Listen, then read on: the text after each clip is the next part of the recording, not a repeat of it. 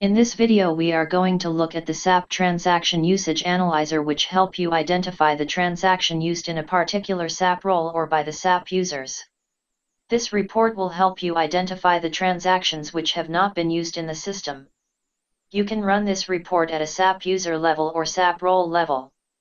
You have filters by SAP transaction code, user ID, user group, SAP role, SAP profiles.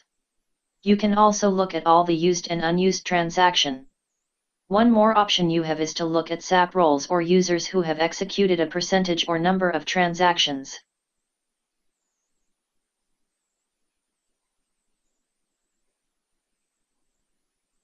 Option to restrict the report at the role level or user level.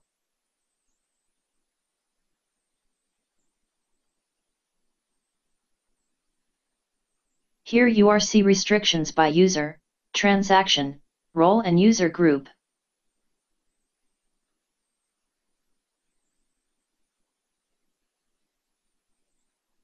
We have option to list the roles which have been 100% used or just unused transaction. We have an option to use audit log, stad log and st03n log.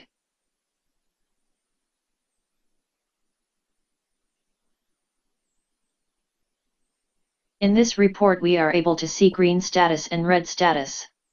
The green status means all the transactions in that particular role has been 100% used. The red means there are transactions in roles which have not been used. If the roles have ranges, then the analysis will not be accurate. We can also see the number of times each transaction was used, and when we double click on each line we can see detailed information on the executions.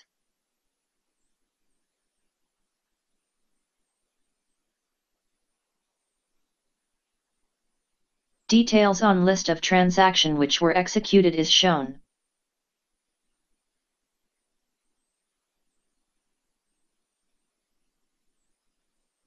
We are going to click on the red one where some of the transaction have not been used and some have been used.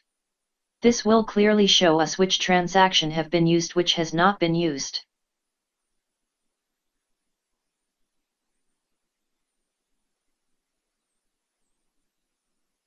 Here is the list displayed which clearly show which transaction was used and which transaction is not used. This will be helpful in redesigning the roles.